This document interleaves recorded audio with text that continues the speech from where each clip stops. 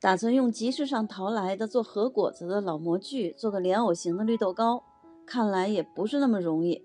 最后到底有没有成功呢？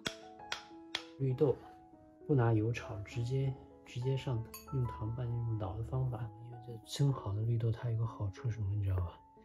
它那个水分特别少。我准备这次做一个特别干的，全倒进去。把蜂蜜放进去是吧？不搁糖了，就拿蜂蜜调味了。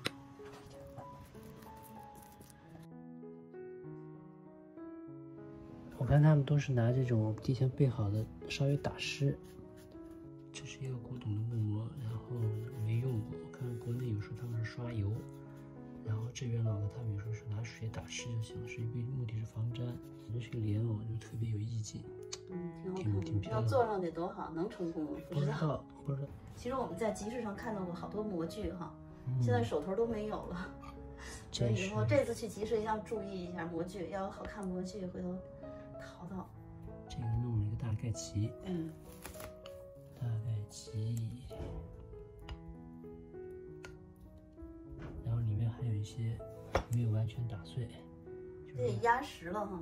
对，让它保留一些小颗粒感，特别实。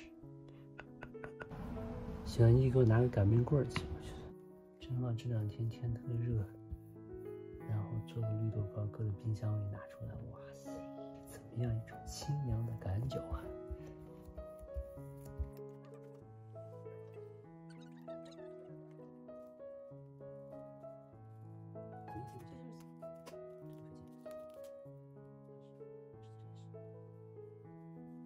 激动人心的时刻到了，现在开始磕了，看看能不能成功，能不能整。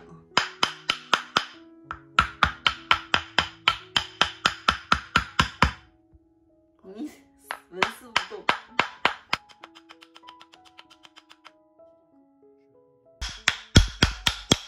觉得这声有点扰民。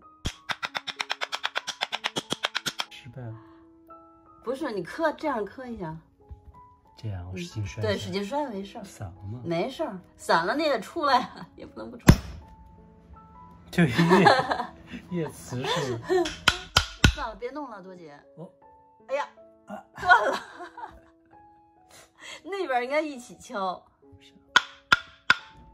它是这样的一个，还挺漂亮的。虽说没有那么完整，但第一次用和果子的模具做的绿豆糕还是挺成功的，而且味道非常好。